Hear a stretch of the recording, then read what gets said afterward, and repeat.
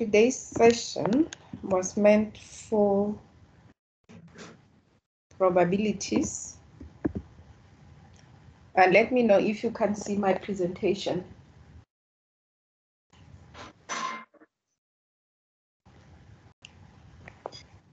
So since we are left with very few sessions, oh no, you don't have a lot of time for me to carry on and do more sessions because you are writing on the 10th of September. So I decided to combine the probabilities. So we'll do the probability and the normal distribution, which is the Z-score, together today.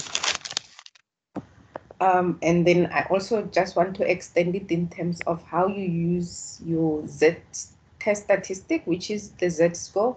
I'm just going to show you how to read your tables for when you're looking for the probability, especially when you do the hypothesis testing and you're looking for the probability of greater than for a one-tail test or a directional test, and also for a two-tail test, or which we call it a non-directional test. So I just wanted to show you that process as well. So without wasting any further time,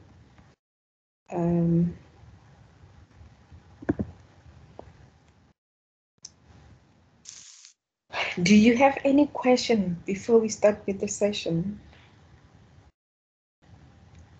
Anyone with a question or comment? None? None?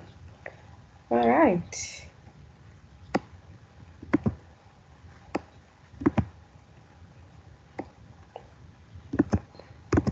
Okay, then we can start looking at basic probabilities.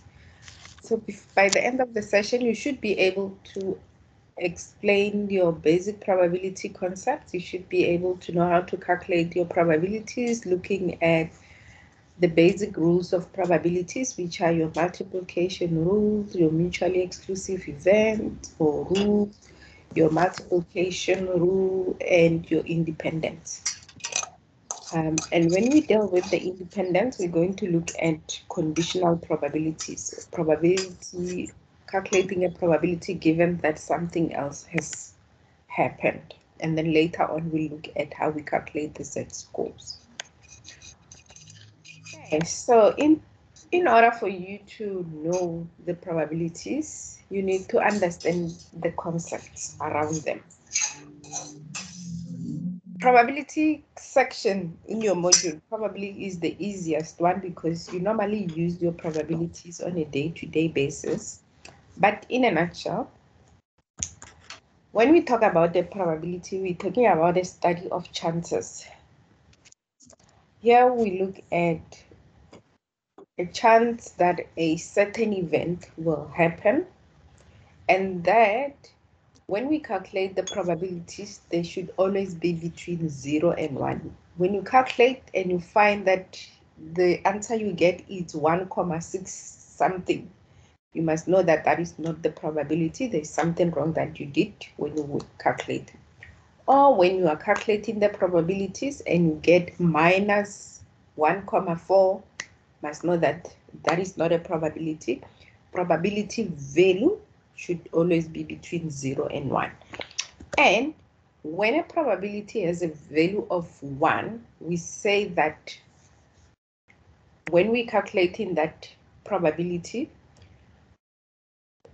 the event that occurred there was certain. So it means that event was said to have, or to always have to happen, or it has to always occur. Like, for example, we always know that the sun will come out. So the probability of the sun coming out will always be equals to 1.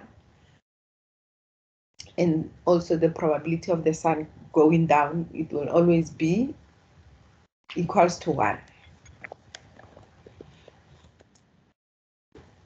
We also have an instance where that probability of an event will be equals to 0. Therefore, it means that event has no chance of happening.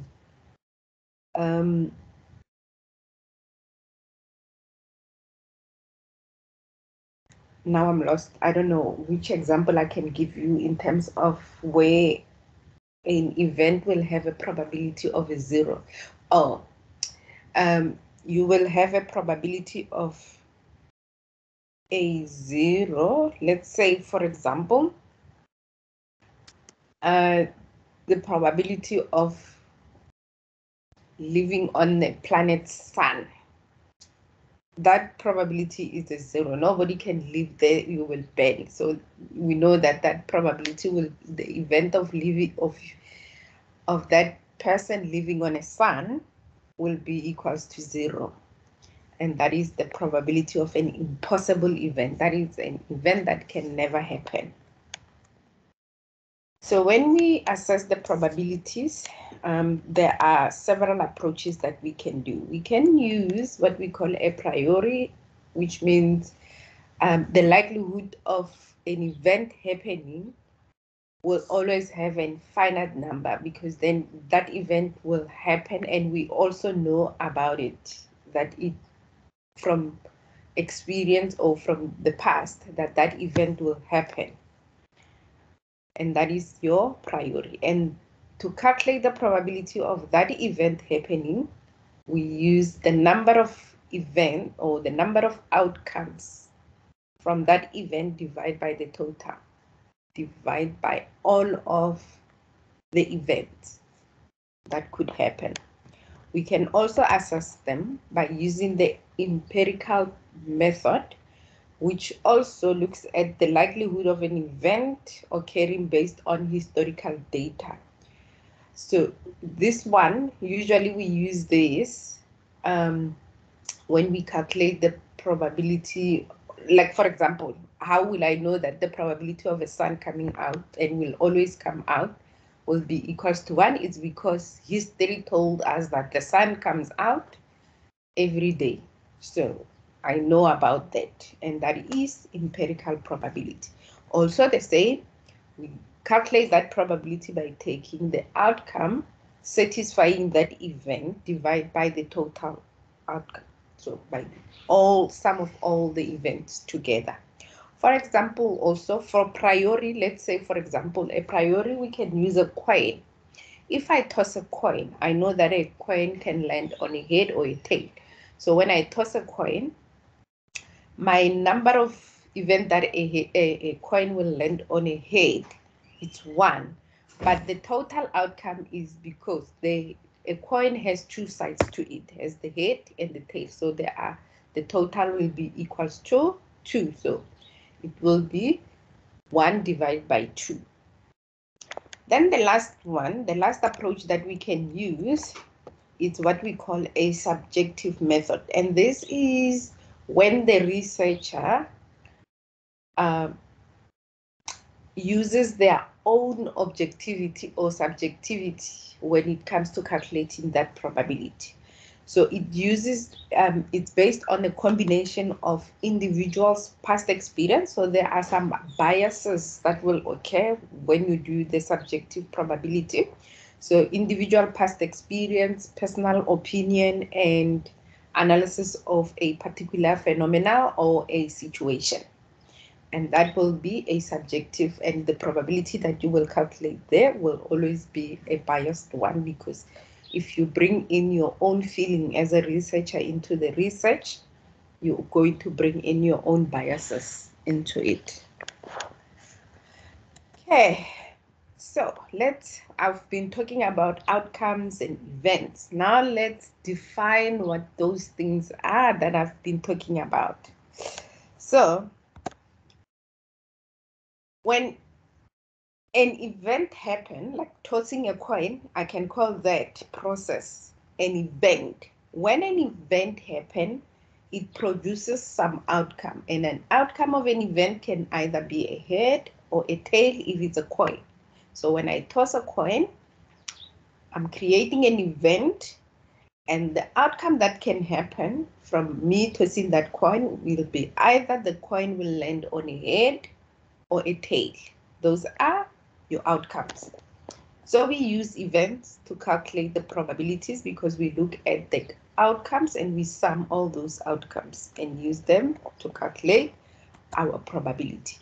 So a simple event is when you do one thing at a time. A simple event will be tossing a coin. I'm doing one coin, tossing it. That's a simple event. And with the simple event, it also have what we call a sample space, and I will describe what the sample space is, but in a nutshell, a sample space is the total of all the outcomes that can happen from that event. We call those sample space. So when I create an event, which is a simple event of tossing a coin,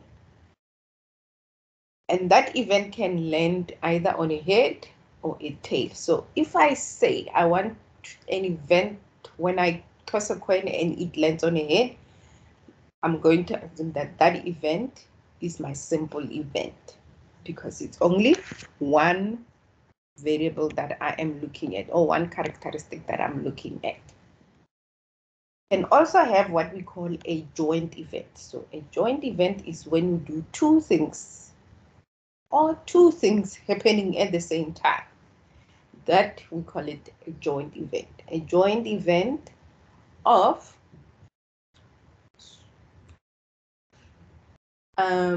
going to school. Or let me put it this way. A joint event will be when I have two or more characteristics. So it means from event, let's say my event is rainy days. So I can either record whether today is it rainy, yes, tomorrow it's not rainy, no. So I have two outcomes for the rainy, yes and no days. So yes for rain, no for no rain on that day. Then I can also have, if I work as an HR practitioner, I can check the absenteeism of employees at the workplace. So I can check. So my event will be absenteeism, and I can check my outcome can either be yes, they were absent, no, they were not absent. So there are two events that I'm talking about. I'm talking about a rainy day and absenteeism. So both of them, they can happen at the same time because someone can be absent because it's rainy, and they are absent because it is rainy. So those two are joint events happening at the same time, and that is your joint event. Then we also have what we call a complement event. So if I'm going to go back to the scenario of using a coin. If I have a coin and it has a head, when I'm looking at the probability of a head or an event head, the complement of an event of a head will be the other one that is not in a head, which will be a tail. So when we talk about probabilities, we always also have what we call a complement event. A complement event is another event that is not part of the original one, but they all form part of a sample space. Remember, all probabilities should be between 0 and 1, and later on I will tell you that the sum of all probabilities should be equals to 1. So therefore, it means if I add the probability of a head and a probability of a tail, I should get 1, because 1 divided by 2 is 0.5, and 1 divided by 2 will be 0.5, and 0.5 plus 0.5, they equals to 1. So a complement event will be the event that is not part of the original event, or not part of the first event that you were looking for, but both of them needs to be part of the sample space.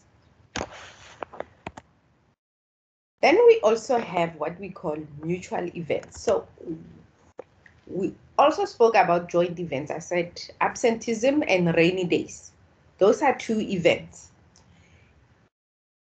When we talk about mutual exclusive events, we're talking about events that cannot happen at the same time. So those two events cannot happen at the same time. And later on, we'll learn what the probability of that is. So, for example, now I'm going to go back to my slides. For example, if I have a calendar for 2014 and I choose a day that is in January and I also choose a day that is in February. So a day in January becomes my A and a day in February becomes my B. So a day in January and a day in February cannot happen at the same time because one happens in January and the other one happens in February. And that is what we call mutually exclusive events. Then we also get what we call collectively exhaustive events. And a collective exhaustive event are all events that make up your sample space.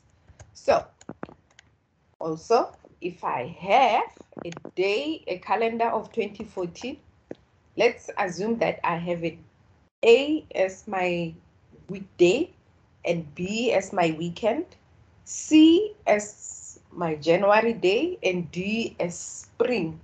All of them can happen in my calendar because a weekend will be in 2014 and a weekday also exists in 2014.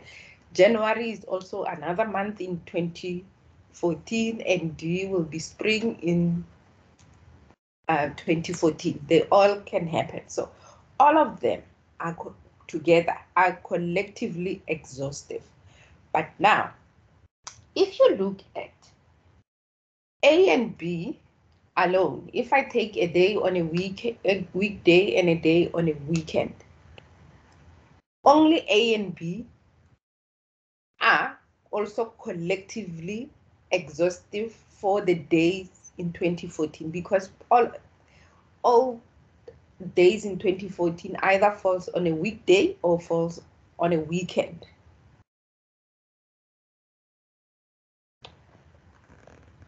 And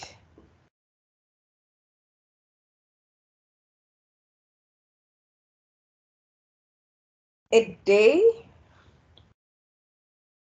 on a weekday and a day on a weekend are mutually exclusive because they cannot happen at the same day, at the same time.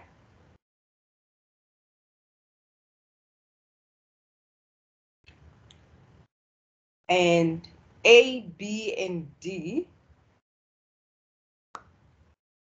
are not mutually exclusive, and also A, B, and C are not mutually exclusive because a day on a weekday and a day on a weekend can also be in January and they can also be in spring. So they are not mutually exclusive.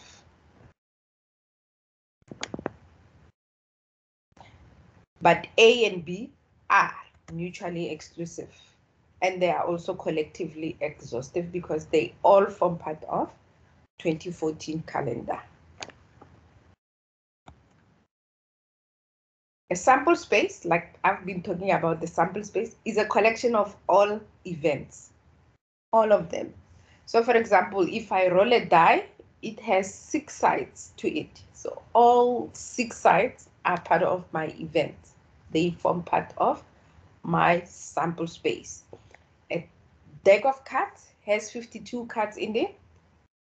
52 cards are my sample space because an event will be me drawing a king of heart or ace of diamond or drawing a 10 of dice. That will be an event that I will draw from 52 cards. So we can use the event and outcomes sample space, which will be our total, to create probabilities. But before we do the probabilities, I want you also to understand that you can also visualize the probabilities, and we can use different methods to visualize probabilities. So when you answer the probability questions, try and use one of the methods because one of them might assist in visualizing your problem that you have, and you might get the answer easier that way. So you can use what we call a Venn diagram, which is the diagram that we have been using or where I was doing the illustration of joint events, simple event, complement event. What do I mean by that? So you can use a Venn diagram. Oh, sorry. So where your Venn diagram, your outside will be your sample space. Inside your sample space, you can either have an event, one event, which will be a day happening on a Wednesday, and have another day happening in January, and we can see that they intersect at some point. So they do combine, because a day in January will also be there, and a day, I'm not drawing it right, but you can see, so the blue area is where they both intersect, and that is our joint event, because Wednesday is your simple event, January is a simple event, and where they both meet is what we call a joint event. And we can calculate the probability of this joint event, because if I want to find the probability of a day being on a Wednesday or in January, so if I want to find the probability of a day in Wednesday or that falls on January, that will be given by the probability of a day on a Wednesday plus the probability of a day in January minus, because I don't have to recount, double count those ones, because those values, they will be in January and they are also on Wednesday. So it means I must take away one of them. So that will be the probability of Wednesday and January, which is the joint probability. I should be able to calculate that. But if a day does not fall in January, so this is for the normal one. So for mutually exclusive events, let's say we want to calculate, let's say this is our sample space. We have a weekday, let's use weekday and weekends. Weekday and weekend. I'm separating them with an ND and NK. Weekday and weekend. So this is our sample space. So if this is the scenario, then we have a day on a weekday and a day on a Wednesday. They do not meet anywhere. Therefore, that probability will be the probability of a day on a weekday, or the probability of a day on a weekend will be given by the probability of a day on a weekday plus the probability of a day on a weekend, because then that does not exist, because the probability of a joint probability of a weekday and a weekend, and a weekend, that will be equals to 0, because it does not exist. So then that will be your probability of a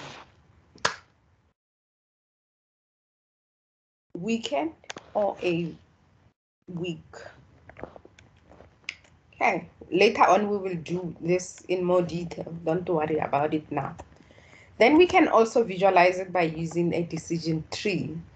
And with a decision tree, for example, if I toss a coin, it's either going to land on a head or a tail. So let's say, for example, let's keep one. Let's say I toss, and the first time I toss it, it lands on a head. The second time I toss it, it can either land on a head or a tail. Let's say it landed on a head, we record that. If it landed on a tail, we record that. At the end, after we have collected all the information we want, we can calculate how many outcomes do we have. So for example, now in terms of this one, it's head and a head, therefore the outcome will be a head and a head. And this will be a head and a tail and a head, and a tail and a tail. And in a nutshell, there are 1, 2, 3, 4, 5, 6, 7, 8 outcomes when you toss 2 coins. We can also visualize it, which is one of the tables that I like to use, which is a contingency table, because then on my contingency table, later on I will show you, you can calculate your simple event, which means the probability of men can be calculated from there. So this will be your simple event, a simple event women, and a simple event promoted, and a simple event not promoted. And that is your sample space. Joint event of promoted and men, you can find it on there, and so on and so forth. So I like to use the contingency table because it's easier to represent the probability, and also it's easy to represent your probability using a Venn diagram as well. Okay, now let's learn how to calculate these probabilities. So to calculate a simple probability, we use a simple event because there's only one of them. So let's say if I want to calculate the probability of a simple event, I use an outcome satisfying that event divided by the sample space, which is my grand total, which is my n, how many they are. So let's look at an example. Like I said, I like using a contingency table. You will see that I use it more often. So if I work at this HR department, and I have the number of men and women who were employed at this company, and I have a record of how many were promoted this year and how many were not promoted. And I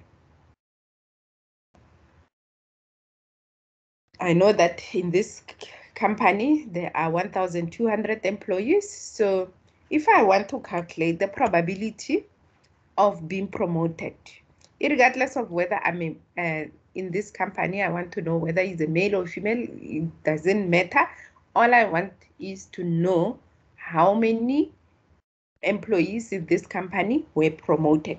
And there are 324 employees that were promoted, but I need to know the probability. Outcome satisfying the event divided by the grand total. The event is promoted, which is 324, divided by the grand total, or our sample space, which is 1,200. Which then gives us 0.27 number of employees that were promoted in this company. That is simple event. Stop me if you're not understanding anything that I am talking about, so that then I don't just go. We will have some exercises later on as well. Joint probabilities. A joint probability refers to probability of an occurrence of 2 or more events. Remember that it comes from when we have 2 events happening at the same time. So in order for us to calculate the joint probability, we can use the same, because if the outcome satisfying the event of a joint probability, regardless of whether the other thing doesn't happen or not, we know that there is a joint event. There are 2 events that happen. So we just use those outcome of those 2 events, divide by the grand total or the sample space. If I need to calculate the probability of men being promoted using the same data that I had previously, so now it means I must go and find this joint probability for this joint event. So to calculate the joint probability there, I'm going to take the event satisfying the joint event is there are 288. I need to divide it by the grand total. So, which are, there are 1,200 members.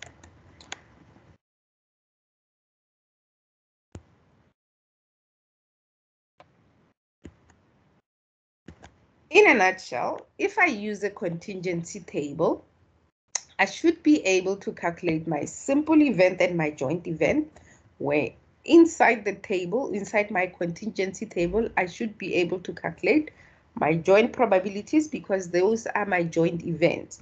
And I should be able to calculate my simple probabilities because my simple probabilities are calculated from the totals.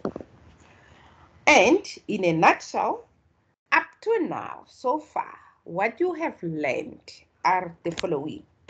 You have learned that a probability is the likelihood of an event happening, and it is also calculated as a numerical measure, and it is between 0 and 1. Remember that.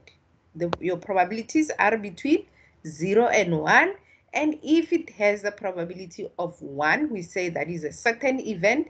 If it has a probability of a 0, we say it's an impossible event. And if it's a 50-50 chance, we say it's a moderate or a 50-50 probability. It's a 50-50 chance. What we also learned is all probabilities are between 0 and 1, but we also learned that the sum of all probabilities should always be equals to 1.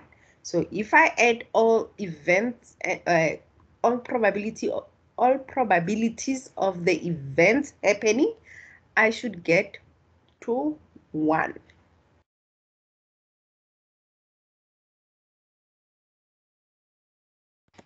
Also have learned that a complement event is an event, or it is an event that is not part of the original event, but they all form part of the sample space. So it means, since we say the sum of all probabilities should be equals to 1, therefore it means if I take the probability of A plus the probability of a complement, then a complement we always use a subscript so that it becomes, or it shows as a complement. If I take the probability of a complement this side, then it will be probability of A plus the probability of a complement will be equals to 1, which is what we just said. The sum of all probabilities should be equals to 1. So if you have a probability of an A and they ask you to find the probability of a complement, then you just say 1 minus the probability of an A, it will give you the probability of a complement. What we also need to remember as well is the probability of a joint event A and B will be equals to 0. And it only happens if A and B are mutually exclusive. If they are mutually exclusive, then the probability of a joint event will be equals to 0.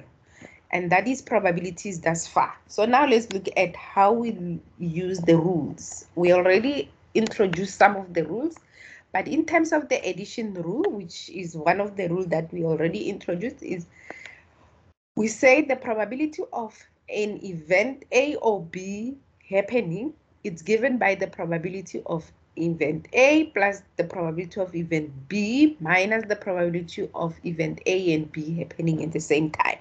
And that is for a normal circumstance. If A and B are mutually exclusive, because we know that when they are mutually exclusive, the probability of a joint event A and B will be equals to 0, then the addition rule states that the probability of A or B will be equals to probability of A plus the probability of B.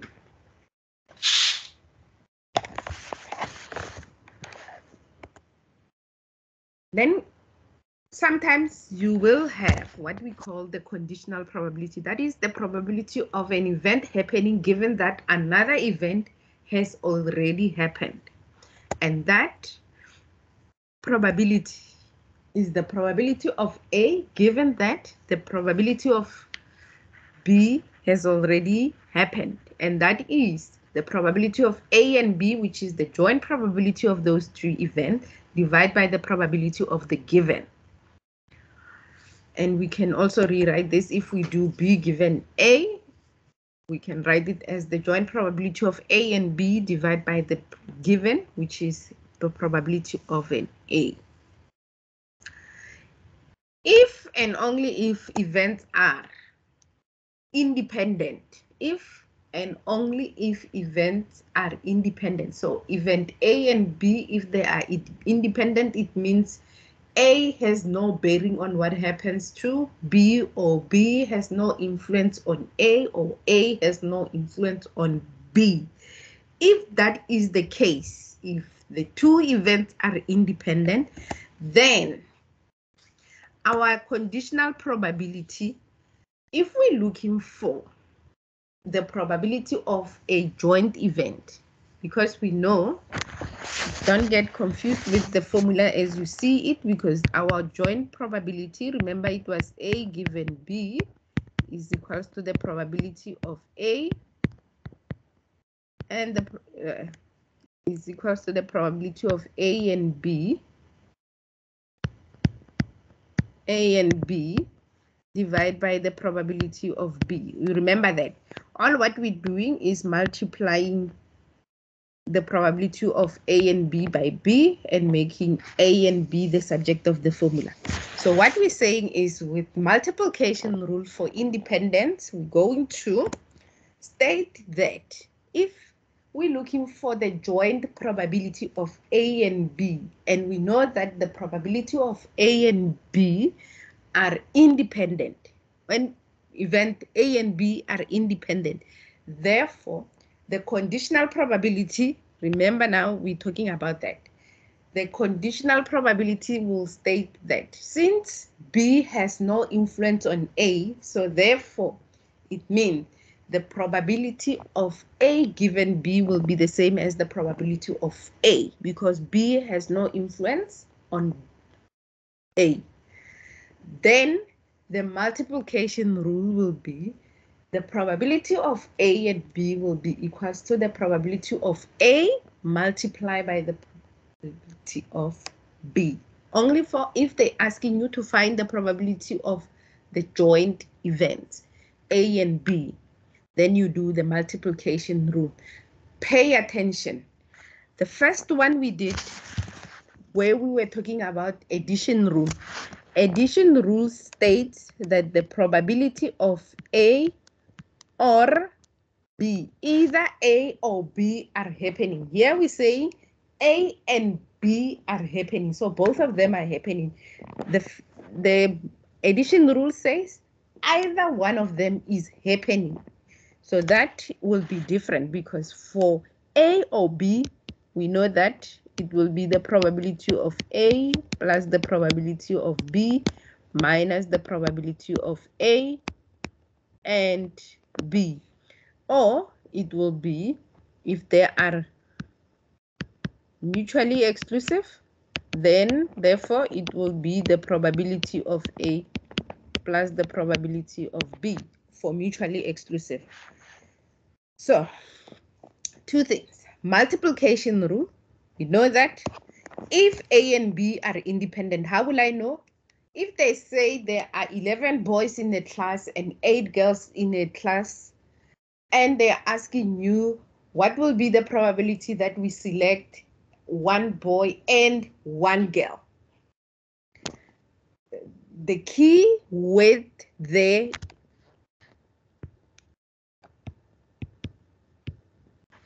are those two. What is the probability of selecting a girl, one girl, and one boy? Therefore, we're looking for the multiplication rule. What is the probability of selecting one girl and one boy? multiplication rule. What is the probability of selecting one boy or one girl? Then we're talking about addition rule. You need to pay attention to the question. Okay, so later on when we do the exercises from your past exam papers, then you will learn how to do the differentiate between the two. Which one do we use, multiplication rule or addition rule? And with that, this is just an additional one for the independent. We already covered the first one. So if it's probability of B given A, we know that A has no bearing on what happens to B. So therefore, the probability of B given A will just be the probability of B, because if A and B are independent, then one event does not affect the other event. In closing and in summary, independent events happens when an event has no effect on the other event. Mutually exclusive event occurs when one event precludes the occurrence of the other, so they cannot happen at the same time. Exhaustive events or collectively exhaustive events are events that has all sets of possible, a set of events representing all possible outcomes. So it means they should be part of your sample space. Then we also have what we call a law of disjuncture, which is your addictive law, addition law. I'm just gonna call it that way. It's the law when events are mutually exclusive. And we also have a law of conjuncture, which is a multiplicative law, which is the law regarding independence. So remember the two. So this first one is the probability of A or B, and this one is the probability of A and B. Okay, so let's look at the exercise. In a population, there are 450 people whom 150 smoke. What is the probability of randomly selecting a non-smoker? So now, here they're saying we have smokers and we know what our sample space is. So this is our sample space. And this is our X in this instance. So you can do this two ways. Remember, smokes and smokers, two sides, like a head and a tail. Take it like that. So you have two. So you have smoker, a smoker, and you have a non-smoker. So if they all are equal, so we have a total there. If I know that there are 150 smokers and they told us there are 450 of the people in this population. So how many smokers are there? 150. How many non-smokers will be there? That is the complement of. So if this is A, this will be the complement. So what they're asking you is calculate the complement of smoker. But because we're looking for the probability, so we need to know how many smokers are there. We can just say there are 450 minus 150. 300. There are 300. So therefore, in order to calculate the probability of non-smoker, I'm a lazy writer, so I'll just abbreviate. And smoker is non-smoker. There are 300. Remember, the probability of A is your outcome satisfying the event divided by how many there are. So the outcome satisfying, which is my X in this instance now, will be 300 divided by how many there are, which is my total of 450. And that is how much? 0.66. Are there no other numbers?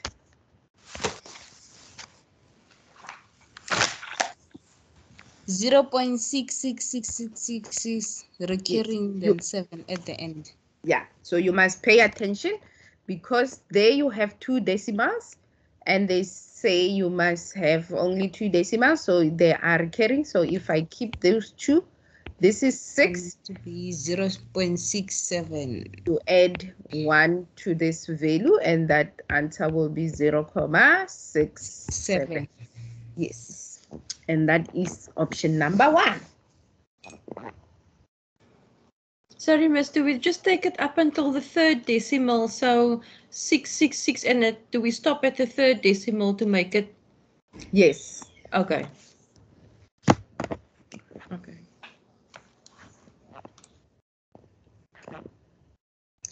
The law of rounding off says they look at the last digit after the value that you want to round off to and decide whether if that value to the right, if I'm leaving 2 decimal, I must look to the right, the value to the right. If it's greater than or equals to 5, I must then add 1 to the value I'm stopping at or I'm rounding off to.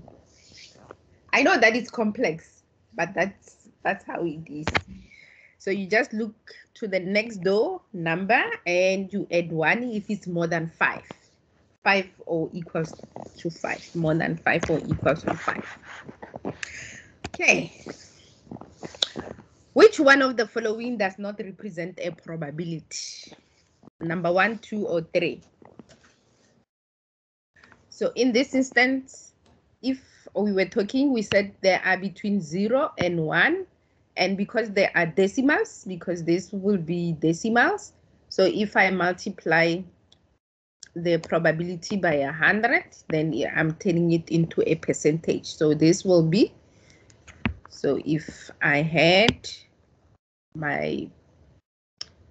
remember my probability line, and if here at the middle it's 0.5, so this will be 0%, this will be 50%, and this will be 100%. So now, which of the following does not represent the probability? I would say 2.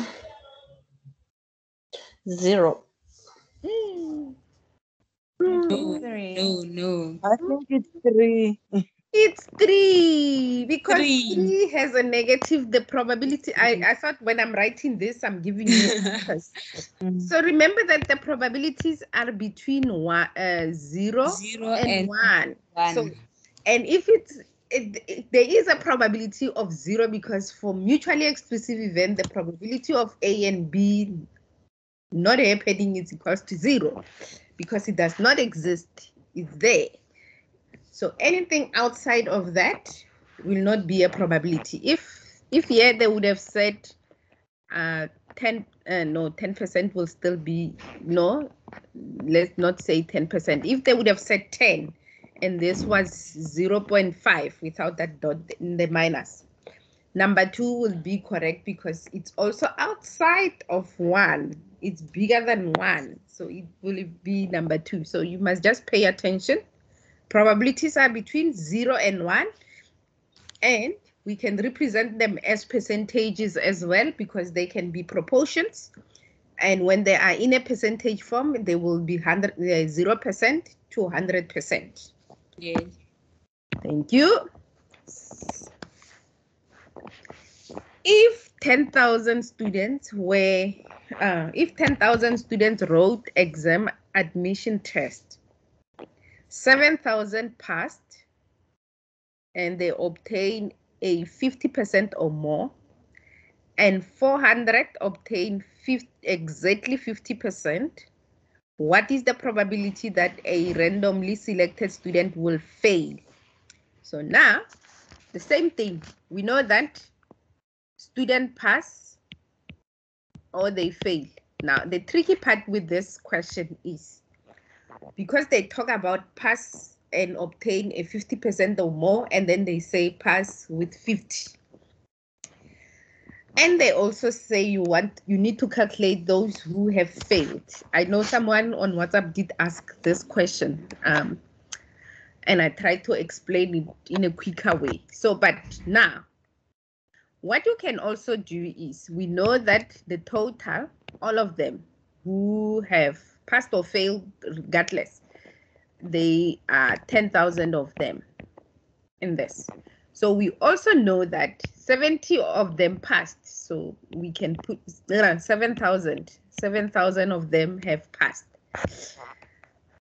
Because this is where the tricky part on this one is. It says how many of them have failed. It be the same as the one that we just did. So this 400 are included in the 7,000.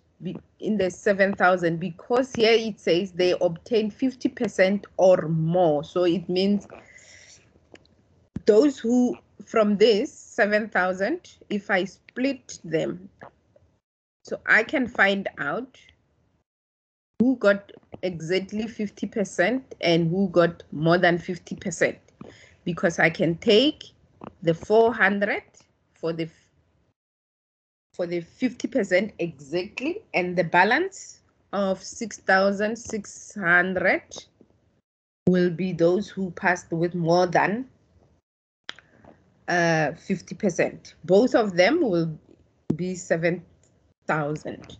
So now, regardless of this confusing one, we just use the 7,000. We calculate how many have failed. How many have failed will be the 10,000 minus the 7,000. 3,000.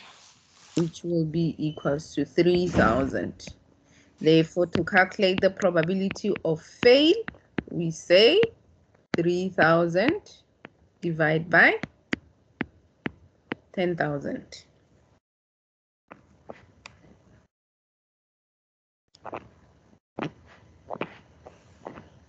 And 0.3. And that will be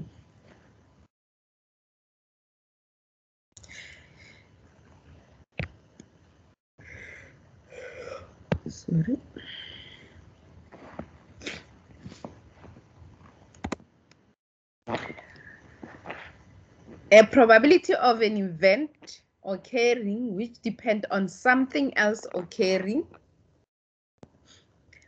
such as passing a test when you do not understand your course, can be described as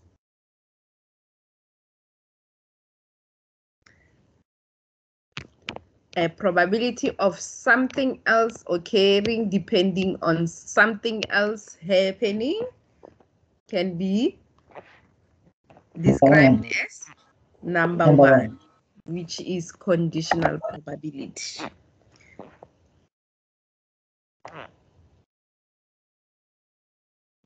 Remember, mutually exclusive events, independent events have no bearing on the other. Mutually exclusive events, they cannot happen at the same time. Multiplicative events, same as independent. If we want the probability of the joint probability, but for independent events, then that will be our multiplicative probability that we can calculate. This was not supposed to be there. Okay, we will come back to this when we do the normal probability questions. If 10,000 students wrote a university admission test, 7,000 passed, and 3,000 obtained a 50%. Oh, this is exactly the same as the one that we just did. I'm not going to ask you to calculate it, or do you want to calculate it on your own? Let's see. What is the probability that the randomly selected student will fail a test?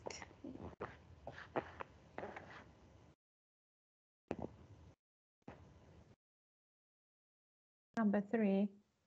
It's still number 3, because we're just going to take the 10,000, subtract the 7,000 to get the fail, and that will be 3,000 of them. And we just calculate the probability of a fail, which is 3,000, the event satisfying a fail, divided by the grand total or the sample space, which is 10,000, which is 0.3. Still the same. What I've noticed as well with your past exam papers are almost your questions are the same year after year after year. The only thing that they change is the values. Like you remember on the other one it was 400. On this one they put 300. I like your teachers. I like them very much. They don't like to complicate their lives and your life. Yeah. Okay, so we're done with basic probabilities. Now let's look at normal distribution. It's also going to go as quick as possible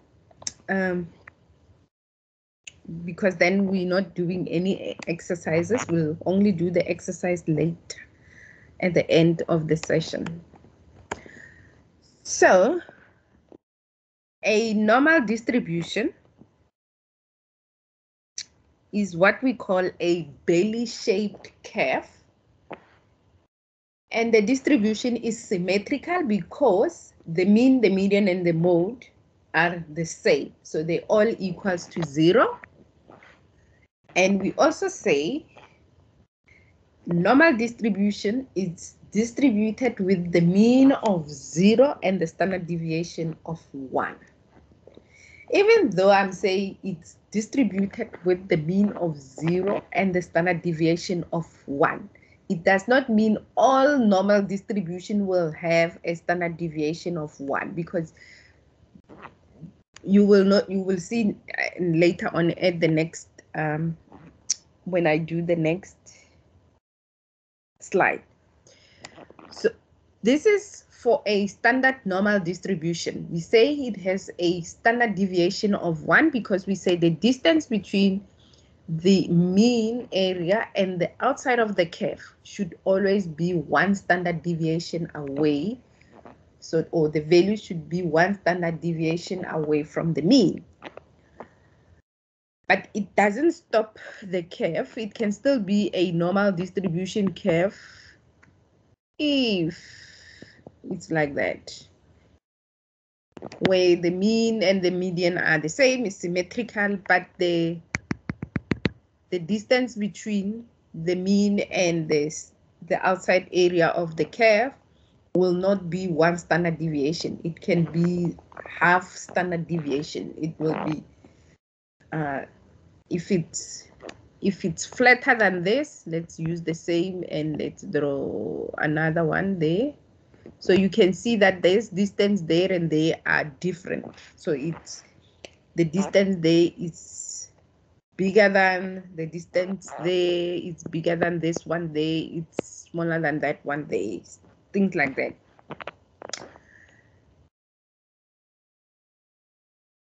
Also, what you need to know about normal distribution is the area, this whole area underneath the curve, this here underneath this belly shape, we call it the probability. It is always equals to 1. So the sum of all this area underneath the curve is equals to 1. Therefore, if I split this normal distribution curve in half, where the mean is, this area there will be 50% or 0.5, and this area will be 50%. So the probability, and then which is the area underneath the curve. So the area underneath the curve, which we also call the probability,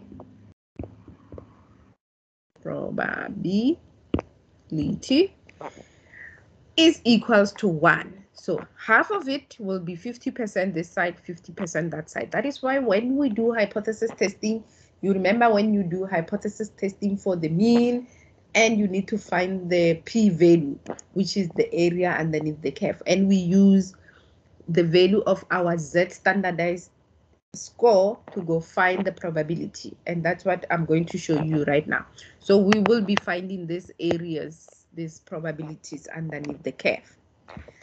So we also say, when we look at normal distribution, you need to also know that when the value of your mean increases, if your value of your mean increases or decreases, it will shift your graph from left to right. So your graph will just move, not like that. It's not with the point. It will just move from left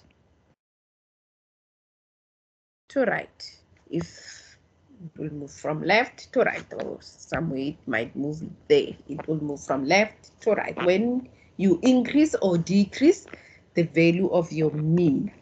I know that I said the mean of a normal distribution is equals to 0. So this normal distribution will not have a mean of 0 because it has shifted. It will have a mean somewhere there, a standardized mean. And why I'm saying this is later on we will learn how do we standardize all this information so that we can create a normal distribution curve.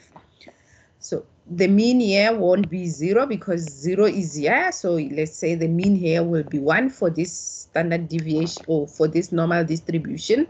And the mean here will be 2. This will be -1 and this one will be 2 because this side is minus. Because if this in the middle is 0, then that is a minus.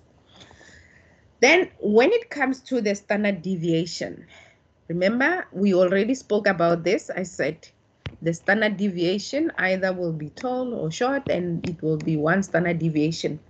So when you increase or decrease, it will spread your curve. So the bigger you will see if the distance is bigger. I'm not drawing it right, but you can see that the flatter, the bigger the standard deviation, the flatter your curve will be. The smaller your standard deviation,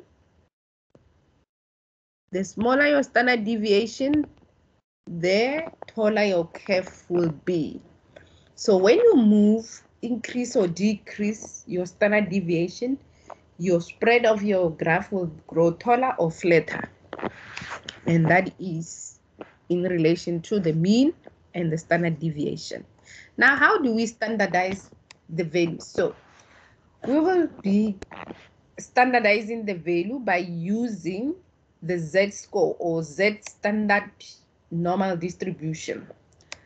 We can also use the z-score to compare the values as well to see which one is better than the other, if you want, for the better weight of it, to see which module or subject perform better than the other, is doing better than the other, or the students are doing better than the other. Because with normal standardized normal distribution z-score, it will tell us in terms of the units how far apart are your values from your mean, from your original, from each other. How far apart, how far do your students score differ within the group as well.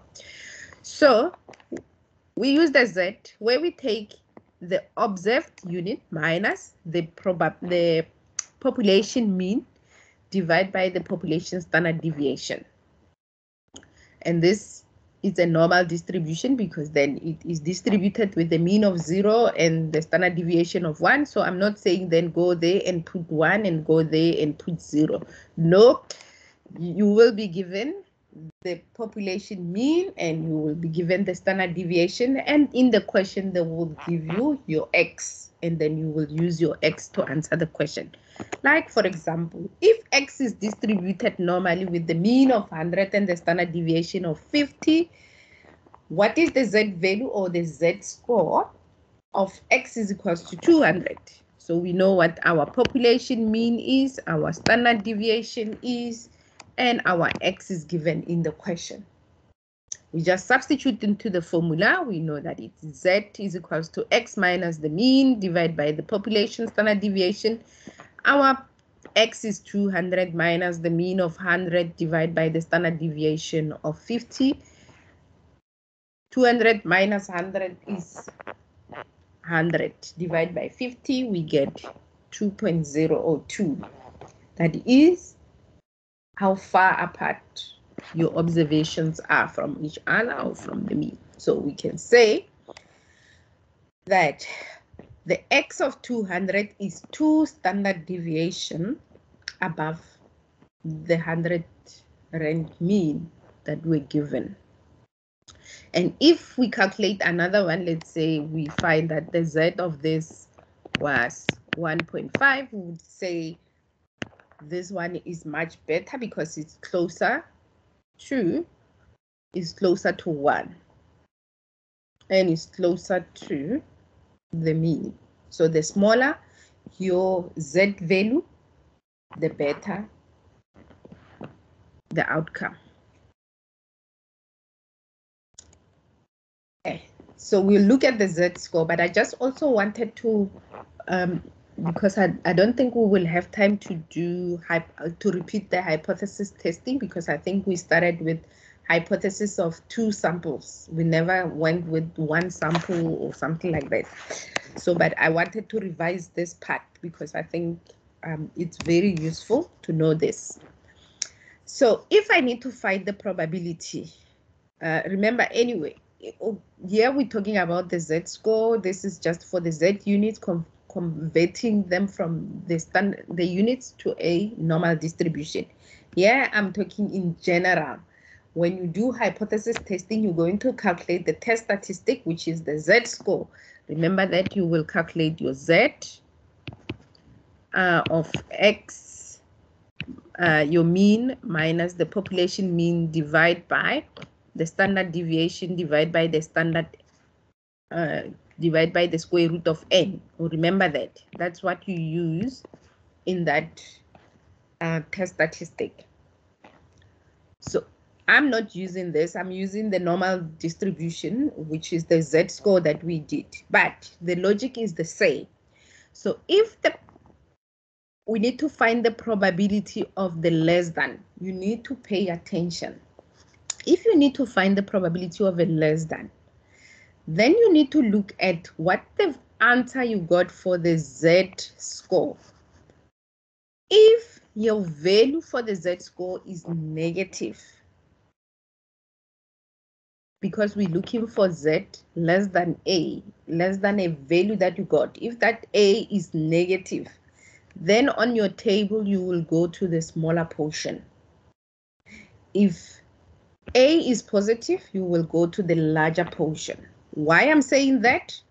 So if the value of Z is negative, therefore it means we're looking for this red side, which is the smaller portion. So that is for that. If your answer of Z is positive, therefore it means we're looking for that value, which is in the larger portion. You need to pay attention to that.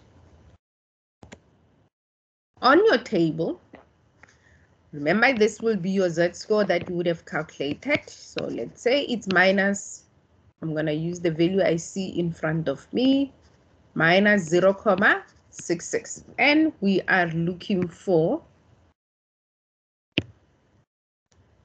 say we're looking for Z less than minus 0.66. So you're just going to go, you ignore the negative because that negative tells me I'm going to my smaller portion. So you go to 0.66, which is that, and you look there, that's mean to Z, larger to portion, and so that will be my probability. That is if Z is less than. If Z was greater than 0.66, then you will be going to the larger portion. Remember that. Let's look at this example. Let X present the time it takes in seconds to download an image file from the internet. Suppose X is normally distributed with the mean of 18 and the standard deviation of 5. Find the probability that your X is less than 18.6. So we go and calculate, because we know that this is not normally distributed. We want to standardize this. We go and calculate our Z value. What we given, the mean, which is the population mean, and the standard deviation, which is the sigma. Our X is given in the question. The X 18.6 minus the mean of 18 divide by 5. When we calculate this, we get 0.182. Now I need to look at this. It said if my answer is positive, I need to go to the larger portion. Now going to the table, because I have standardized my normal distribution to my mean of 18 and standard deviation of the mean, I've standardized it to a normal distribution. Now I can go and find this probability. And finding this probability, you will go to the table. Okay, so here I've copied another table, which is, so yours looks different to this.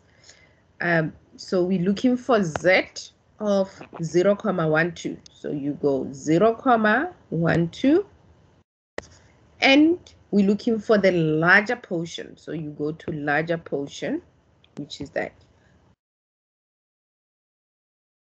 So if let me see if I go back to your table, the way it looks, 0.12. So we do have it. 0.12, and the larger portion would be 0.5478. And that's how you will find the probabilities. So that was for the less than. If it's greater than, you also need to look at the sign. If the value of your A is negative, you go to the larger portion. Okay.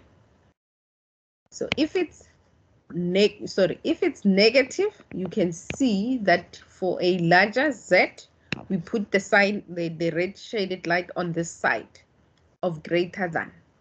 So if it's negative, we know that you're looking for the larger portion for negative. If it's positive, we use the smaller portion. So let's look at an example. Now find X, the same probability. Now we just change our sign to a greater than. So we know that when we calculated all this, we found that the probability was 0.12. I'm not going to go back and calculate Z of the mean again, because we did calculate that and we found that it was 0.12, and that is the answer we got. So to get to the table, you go, because it's positive, let's redraw that again. Because we're looking for the greater, so it means we're going to have our shaded side this side. The answer is positive, therefore we're looking for the smaller portion. So we go to 0.12 and we look at the smaller portion, and that will be the answer that you are looking for. That is for the greater than. If it was negative, we will go to the larger portion. Now, the other thing you need to take into consideration is if they ask you for the between. If they say it lies between the two values, then you need to know that you need to take either the difference between the two values. So, if we need to find the probability that X lies between 18 and 18.6, we can go and calculate. For 18, we find that our Z value is 0.00. If we go to the table, it will just be 0, I guess. And we need Z of 18, we calculate it as well individually, and we get that it is 0.12. So now we can go and find the probability. So, but we're going to be using mean to Z. So when we use mean to Z, you've got two options. you can either use the larger portion and subtract one from the other. So yes, subtract one from the other, or you can use mean to z. If you use mean to z, therefore you go to the probability of, the z of 0 and the z of 0,12. You take both of them, add them together, and that will give you the same. So if you go to the larger side, you will have to take the bigger one minus the smaller one. But I will prefer that you use the mean to z because it's easier. You just go to the mean to z for the first one and mean to z for the second one. Take the mean to z values, add them together, and that will give you the probability of between. And that is, in a nutshell, how you use your tables, including also how do you find the normal distribution z-scores. So now let's look at examples of questions you get from your exam papers relating to okay, I must also clarify. Here we're only looking at the z-score, the normal distribution z-score, not the probability. I just wanted to show you the probability part of it. Okay, so I know that we had one question up there, but we can always get back to it once we're done with the other one. A standardized normal distribution has a mean of and the standard deviation of Option 1, option 2, or option 3? Sorry? Number 1. It's number 1. It has the mean of 0 and the standard deviation of 1. Study the following figure representing the distribution of a variable.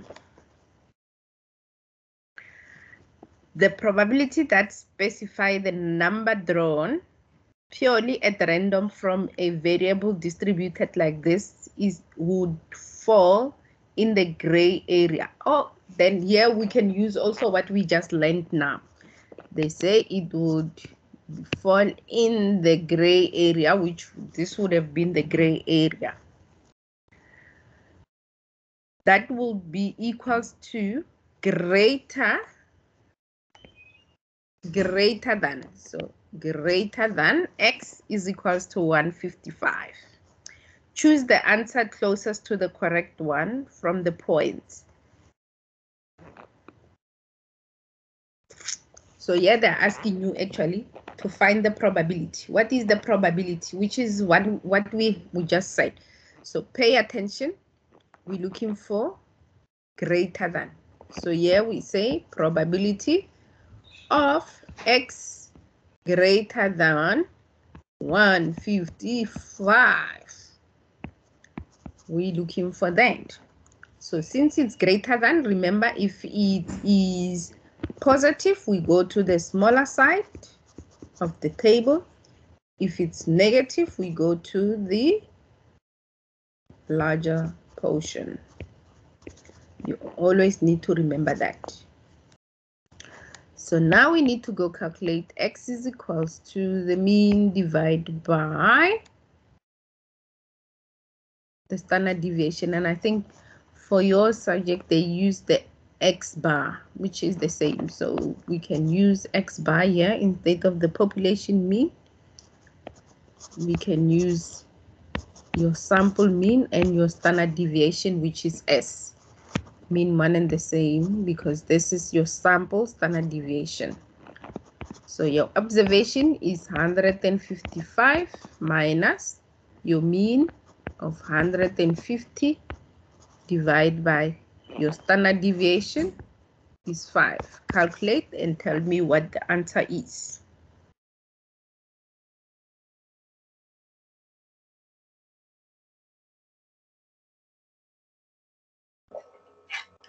Answer is 1. Answer is? 1. Answer is 1. So we need to go to the table. Do you have your tables up? You can open one of the past exam papers. Yes. Do you have them up? If you scroll right at the back of your exam paper, there is a table called mean standard normal distribution table. And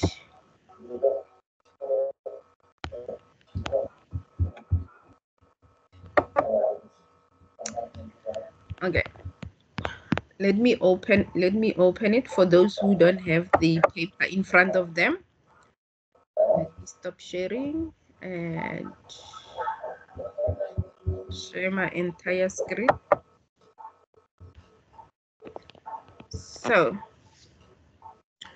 you have this table. Can you see it? Let me see if I can open a better one. Okay, there's no better one. This is it. Okay, so the first part, don't get confused. This is 0,00. This is 0. This is 0,01. This is 0,02. Because when you can't scroll, see anything. Hello. I can't see anything. you can't see. I'm gonna The stop screen is again blank. and share again. And now? Nothing, just a blank screen. Others? Say. I can see.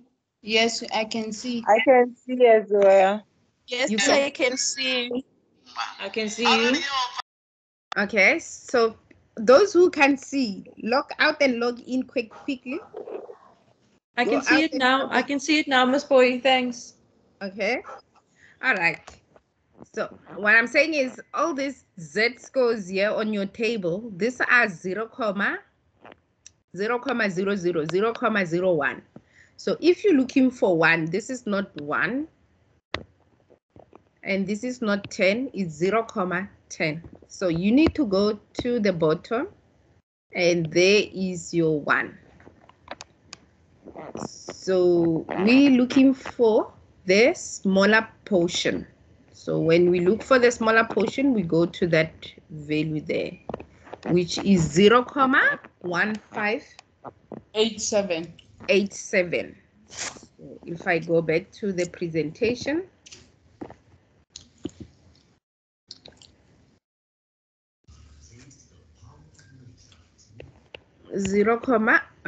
what did we get? 1587. 1587. 0,1587. Now round it off to 2 decimal. 0,16.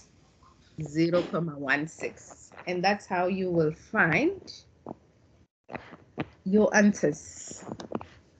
Sorry, Miss Boy, to disturb you, but this is also on page 165 on our study guides. Okay. So you can go find the table on page 165 on your study guides. Appendix D.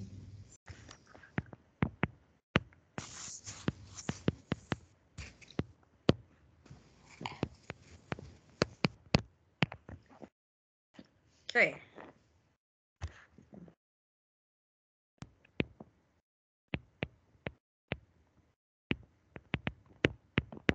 Okay, for the video.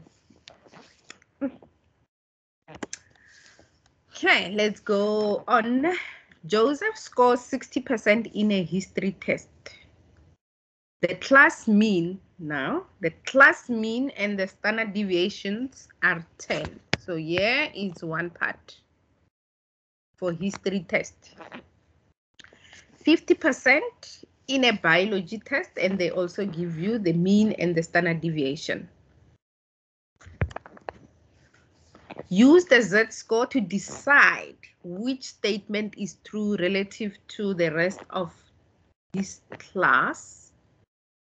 John does. So we need to calculate for history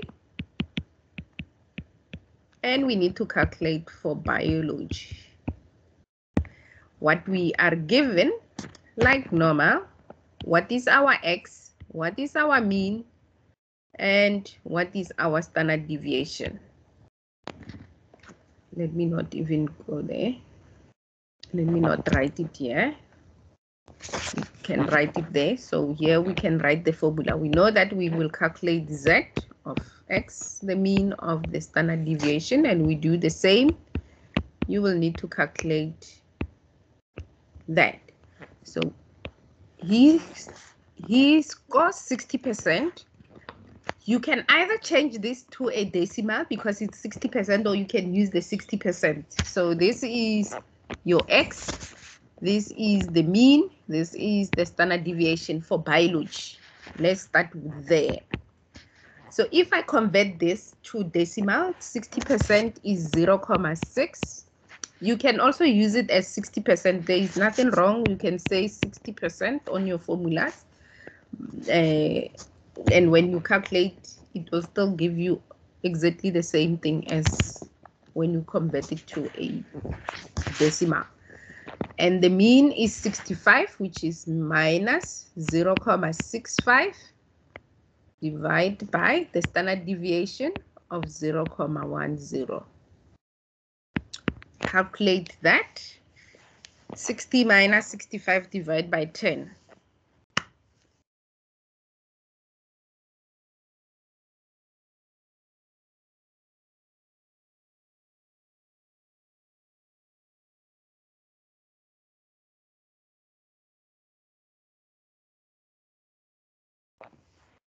What do you get? History is 0.5 and Wait, don't do biology because we haven't got it there. Sorry, history. 0.5. Is It is 5. It cannot be 0.5. It has It's to be minus. It's minus 0.5. minus 0.5. 0.5. Okay, and then we need to do for biology. Biology, his scores, that was our X, our mean is 53, and our standard deviation is 12. So we substitute 0.5 minus 0.53 divided by 0.12.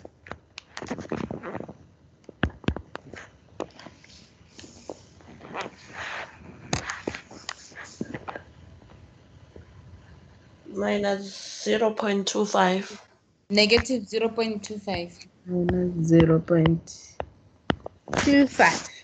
So now you need to check.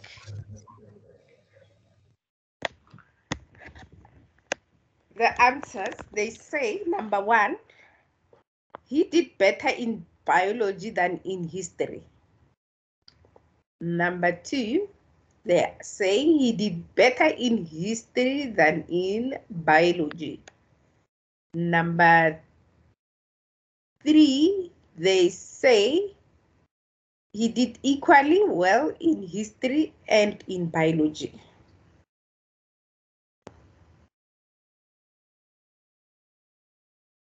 I will go with number 1. Number 2.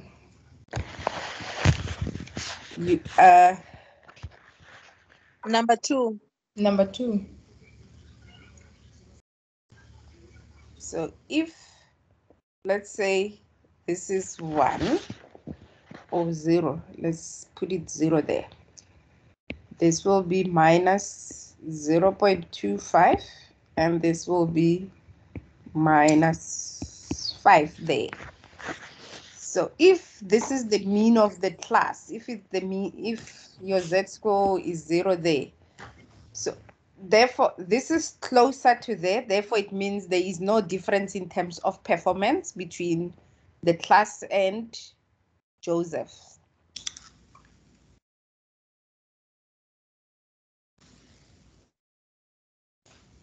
Because the other thing you can do also to check the probability. You can go and find the probability of each one of them. If we use the probability of more than or less than, we can check whether you did, which one says the probability is more than the other. And you can check on this one as well. So if, for example, you're not sure about your answer, let's see.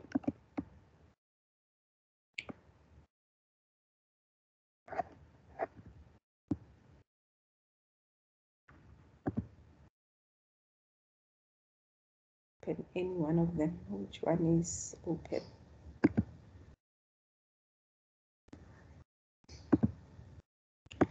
We have 0.25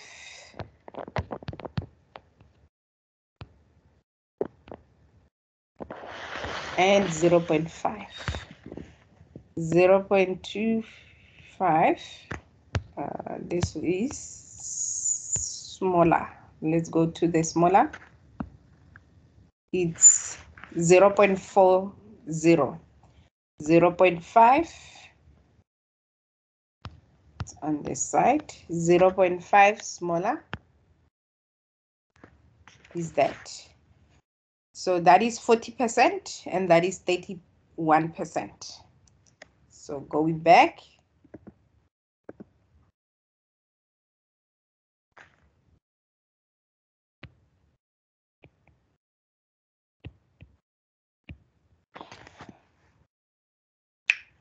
which one relative to his class did he do better in biology than in history, or did he do better in history than in biology?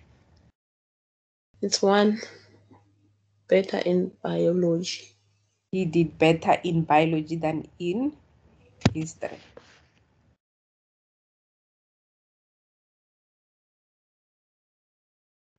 No, it cannot be one, because this we say below.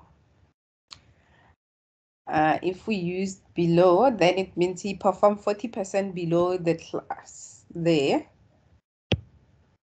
And this says he performed 30% below the class. So he did better in history. Where is it? Better in history than in biology. That is that one.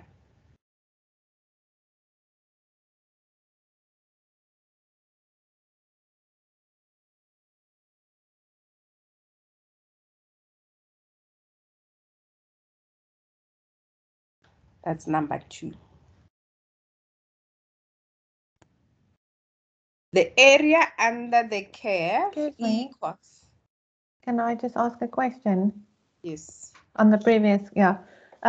If you just look at the mean of the class for history, there's 5% difference between the two.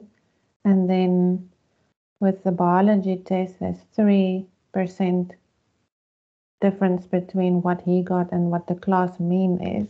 Yes. So that would be that there was a 5% difference in the history and a 3% in bio, which means that the history would be better.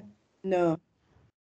Remember, you're not only looking at the difference between the means. If it was like that, straightforward, then we would have said he did better in biology, because the mean of biology is closer to the mean of the class.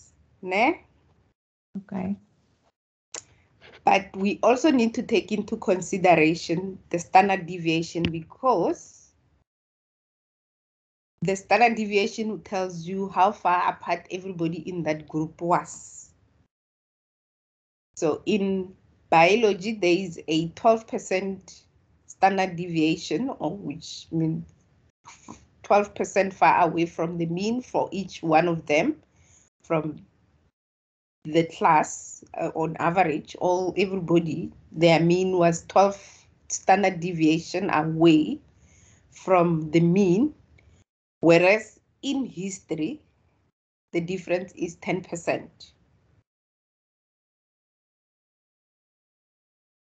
Okay, cool. Thanks.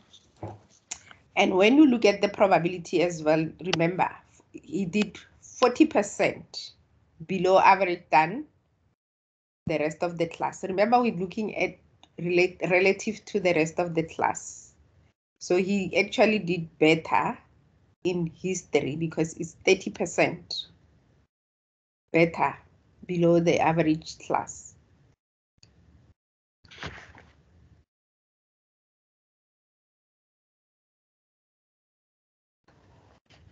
The area under the standard deviation curve equals its mean, its standard deviation, or 0 or 1. The area under the standard normal curve equals Number 3. Number 3. It's equals to 1.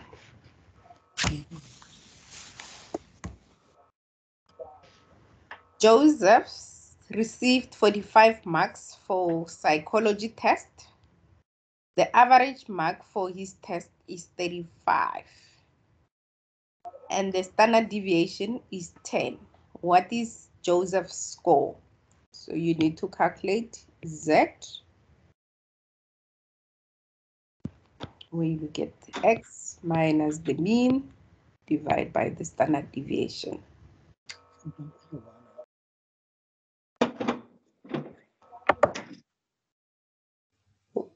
One. I get 1 for the answer. Number 1. How do we Number 1. calculate? How do we calculate? What is our X? It's 45. And Our our mean is 35. and our 35. standard deviation is 10. Is 10. So then we say 45 minus 10 minus 35 divided by 10. Divided by 10. and that will be 10 divided by 10. 10 divided by 10. And that is 1.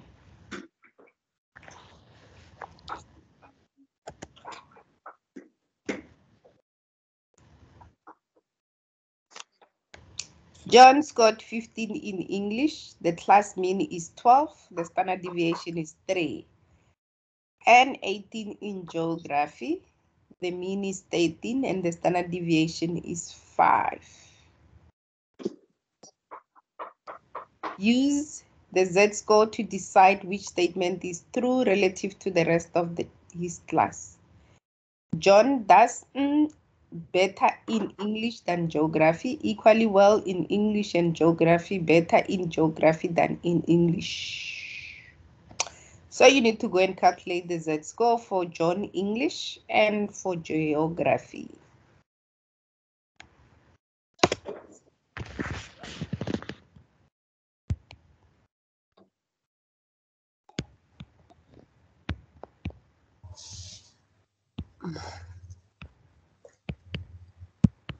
The answer is 2.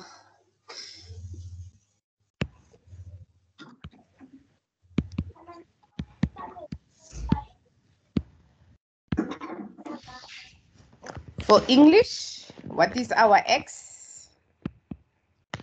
It's 15. Our mean Is 12. and Standard our deviation is 3. It's 3. And the answer is 3 divided by 3, which is 1. And in geography, what is our X? 18 And the minus 13 mean and our standard divided by deviation, 5. and that is 5 divided by 5, which is 1. and the answer is number 2. because he does well both ways. They all the Z is equals to 1. So why it should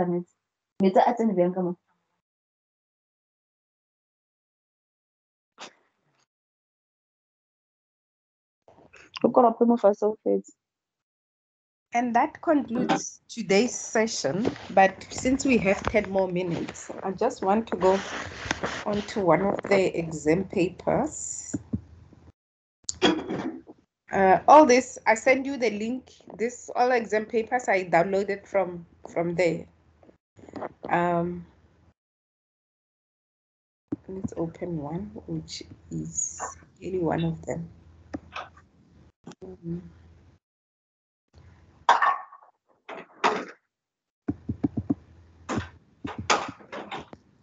Okay. Question 23.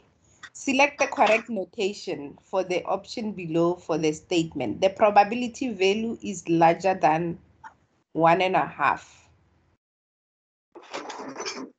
What will be the notation that you use? What is 1.5 to start with? Just half. Yeah. So we're looking for decimal. What is 1.5? 0.5. 0.5. So if that is 0.5, it should be clearer which one they are talking about in this instance. But number 3. A larger will mean greater than, ne? So therefore it means is number 3, because then that is incorrect and that is incorrect. I think this we did we? In the population there are 450 people, 150 do not smoke. What is the probability of selecting a smoker? We did that. We did that because it was 300. No, yes, it was 300 divided by 450. We did do this as one of the exercise. Okay, this is one of those things that we didn't do. It talks to the central limit. But when we do the exam preparation, we'll go into detail on those ones. So let's look for the questions that we did. Here is one. A class of 10 boys and 11 girls includes Mary and her friend Elizabeth. Not me. First time that they don't use John or Joseph. Chooses a class representative by writing the names of everybody in the class on a slip of a paper, putting those in a box and asking their teacher to draw one name blindly. So there are 11 girls and 10 boys. What is the probability that Mary will be selected? So it means, what is the probability that one girl will be selected? Number 3.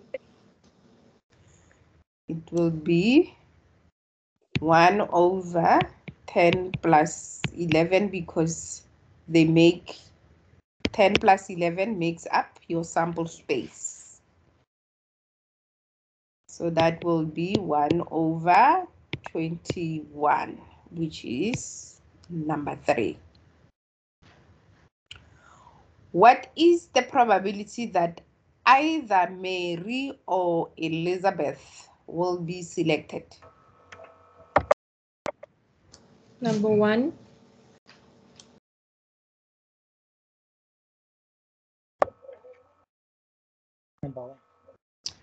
Now, here is the thing.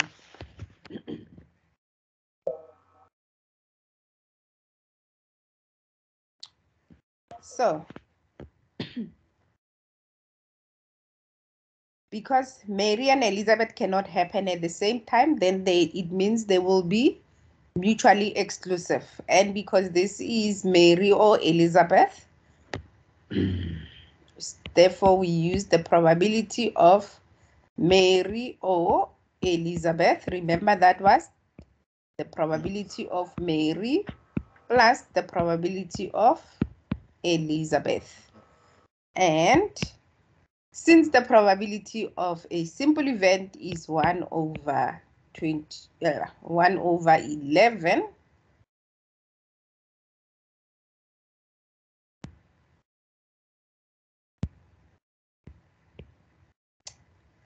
damn it, there are not 11, there are how many? 21 plus 1 over 21. So we need to apply a little bit of maths because the probability are mutually exclusive. Therefore, the probability of Mary and Elizabeth will be 0. They cannot happen at the same time because they are both girls. So doing a little bit of maths. We're doing addition. They have common denominator. So our common denominator is 1. We just add 1 plus 1. And that will be 2 over 21.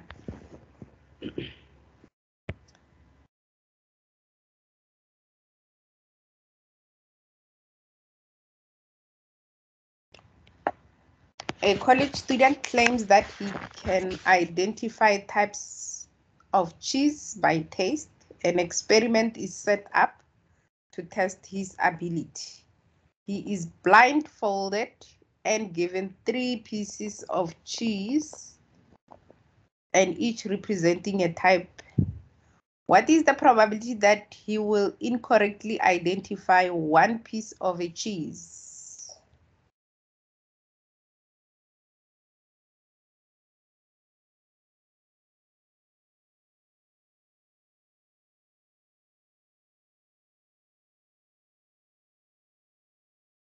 There is 1 out of Number 3. 3. I did number 3. Number 3. So that will be number 3.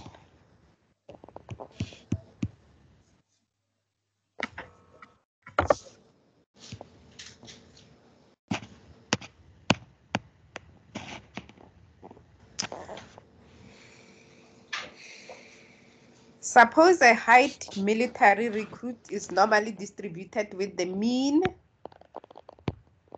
of 1,750 and the standard deviation of 50, drawing a sample of 25 each. We expect the standard deviation of the mean samples to be about. Okay, so we didn't do this because this talks to the sampling distribution of the means.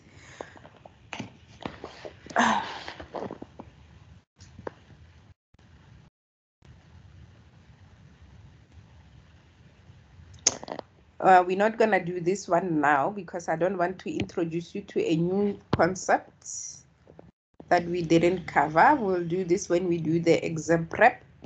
Let's move to the ones that we did cover. And normal distributions are and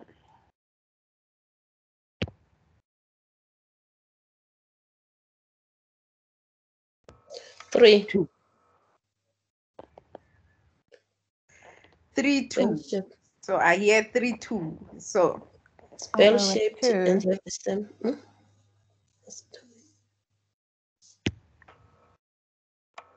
1 or 2, 3 or 2. Okay. Those who said 3, do you still stick with your 3? What have I said about the standard deviation? I repeated it so many times, I even forgot now. It's between 0 and 1. It's, yeah, but we know that the mean is between, the mean is 0 and the standard deviation of 1. That is the normal distribution. But I also said you can have a normal distribution for the mean. So all of them are normal distribution, but they have different means. Do you understand? So this one might have a mean of 100 there, this one might have a mean of 200, and this one might have the mean of 12. Similar happens with the standard deviation. Now I cannot clear the space. I'll have to delete the whole thing. With the standard deviation, I said one can have a standard deviation there.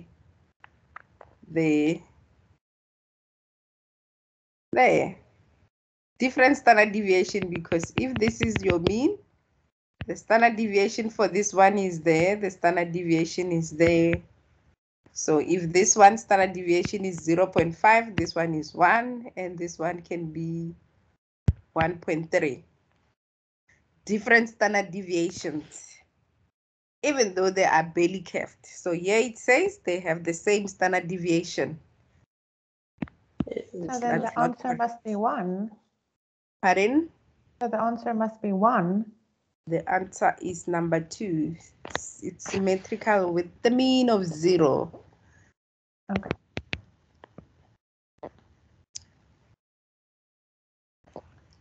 Number 2 is incorrect. This is A.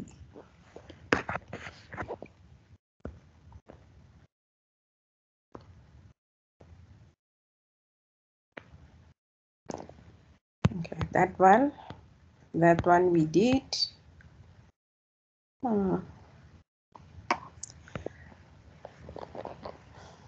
Okay, during the interpretation of a psychological measurement, the normal distribution is this relating to something else?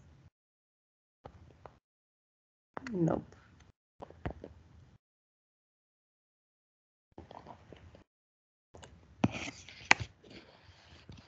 Here they just want you to tell them what normal distribution is. Is it an adapted to fit the observed frequencies of scores? Is it used as a theoretical model for interpreting the observed distribution of scores? Or 3 is used to calculate the relative frequency of the observed scores?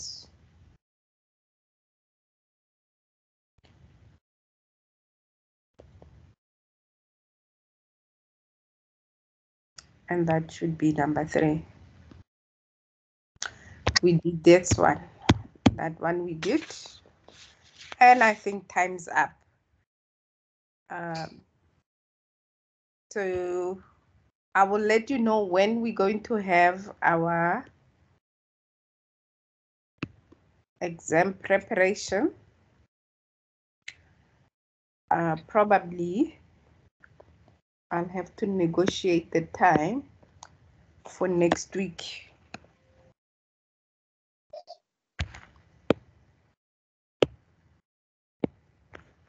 Because you're writing on the 10th, so we can chat on WhatsApp. If you are available on Friday and Saturday, we can do the 2 sessions, one on a Friday and one on a Saturday. Because next week's session on the 7th, it's supposed to be the stats session, but I can negotiate that with the stats 1502. Then we can have a session again there, because then I will have them for the rest of the month every day. But I will communicate that, because then the 7th is another group session for another class. So I need to negotiate that with them first. Otherwise, is there any question or comment or input? If there are none, then we are done for the day. Just to recap what we've done. There was a hand up. Oh, I can't see the hands up. Let me stop sharing.